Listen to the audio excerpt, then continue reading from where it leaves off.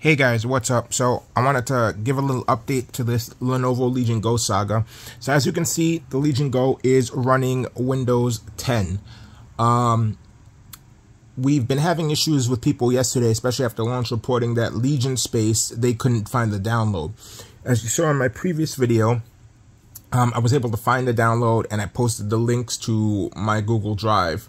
It was not easy to find that, but there were lingering questions from people if they could put Windows 10 on here. And yesterday, prior to my postings, you were not able to put 10 on here. Well, you could have put 10 on here, but you wouldn't be able to get the Legionspace drivers. Software, excuse me, not drivers. I don't understand why Lenovo has gone about things this way. Even if you don't use Legionspace, you still have to have Legionspace in order to use most of the controller functions. So right now, basically what we're going to be testing, just to show you as proof of concept. One thing I did notice is that Legionspace still launches at startup regardless if you have 10 or 11 on there. It's very interesting. So if we take a look here and we click the settings, I'll show you here. So we've got, it'll tell you here what the information is, Legion Go. That should show you what it is and that it's on here. And then we're going to show you, so I have Legionspace in the taskbar there, and we're going to go ahead and click the Legionspace button, and it's automatically going to launch. And you see here, it is loading Legionspace as it would normally. And yeah, it brings up Legionspace, and if we click the button on the right, honestly, it feels more fluid with Windows 10. But just to show you, if I go and do the lighting effects, it will actually go through and do the lighting effects. And then one thing I will show you as well. Let's pause this real quick. All right, we are back. I just wanted to show you that even when it's disconnected, I don't know if you can see that. Hold on.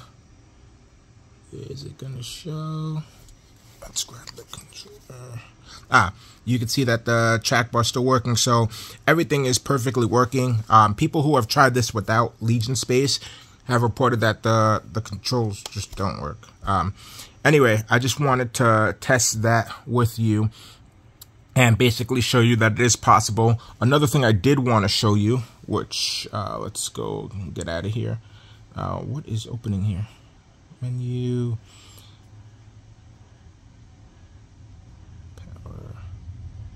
Yeah, we're gonna go to exit. All right, so one thing I did want to show you is that the type keyboard does work. This screen, for some reason, it takes a minute. I'm gonna type in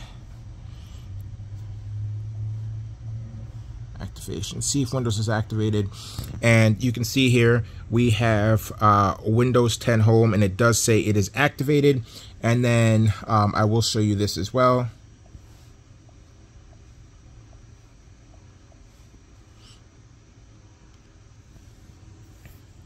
It is activated with 22H2.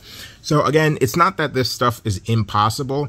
It's just that Lenovo has made it pretty complicated to be able to do things with their controllers standalone. Now, obviously, you could have connected this via Bluetooth, but you won't be able to adjust a lot of the settings.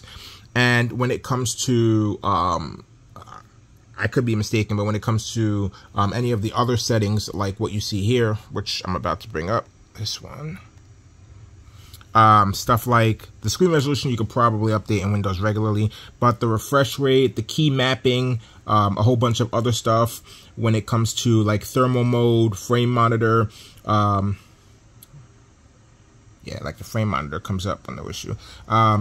And some other stuff like fan speed and OS power mode.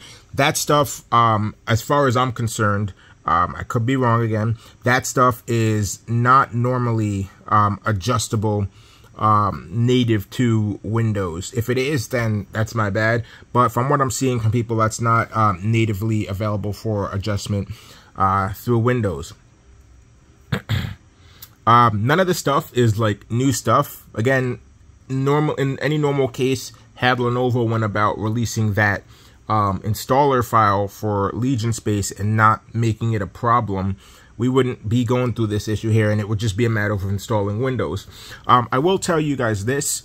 I did have to manually install a lot of the drivers. Luckily, Windows did have the touchscreen drivers at boot, but I was able to do something called going into audit mode, and I was able to install all the drivers in audit mode. That's not something that you really need to know. If you have a USB-C adapter and you have a mouse and keyboard, you can go about it that way.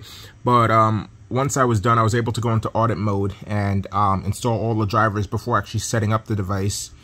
But yeah, it does work. I haven't played any games on the Windows 10 variant. I've only played games on Windows 11. I know you guys have been asking me to test out some games. I will advise you to check out the Legion Go Reddit, which I am not very active on.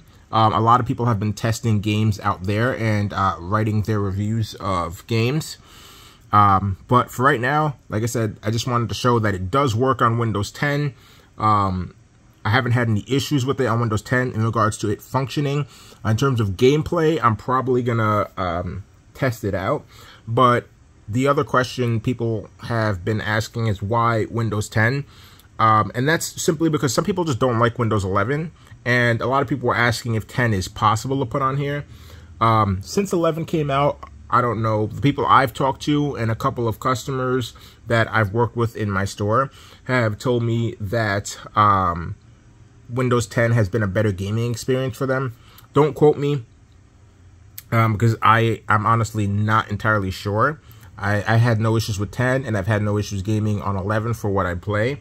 But yeah, it is possible. You just have to install 10, install the drivers, and install Legionspace, and you'll be up and running and ready to go. Thank you, and have a great day.